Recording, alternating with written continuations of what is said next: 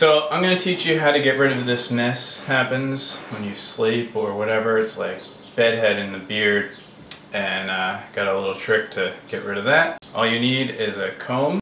What you want to do is use the wider tooth combs. That's going to work a little bit better, and a brush too. You're going to need a hairdryer. I bought this thing at a hardware store for like 10 bucks. It's fine, I don't care. And you're going to want some beard oil too.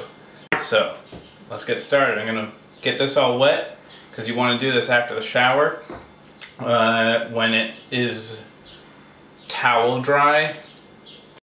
So what you want to do is take the wide tooth part of the comb, and you want to drag that down to the area that's problematic.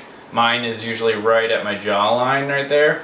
So what I do is I go down to that area and curl it and push it out.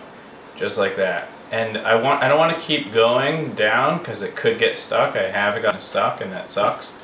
But what you want to do is you want to go down, hair dry it, remove the heat from the area, so you take the hair dryer off it, and then creep it down a little bit, and then move it, new spot, creep it down, and then spot, and so on, until you get to the end of the beard. What you want to do is use a low heat and low speed. So it looks like this when you're doing it. You go, you put it on, take it off, creep it down, all the way down to the end. And for this area, I like to curl it under like this. See, instead of about here, I push it down there. So after that, you want to use the brush to smooth it out even more. Same thing, low heat, and just kind of go nice and slow and just dry it down and flat, because it usually creeps back out in a little while anyways. And again, I go in as well as down.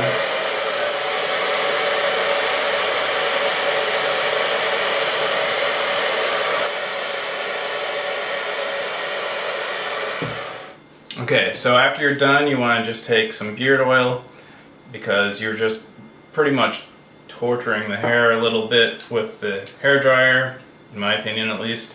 And then you take some beard oil, put that in, rub it in, make it nice, make it smell good, everything.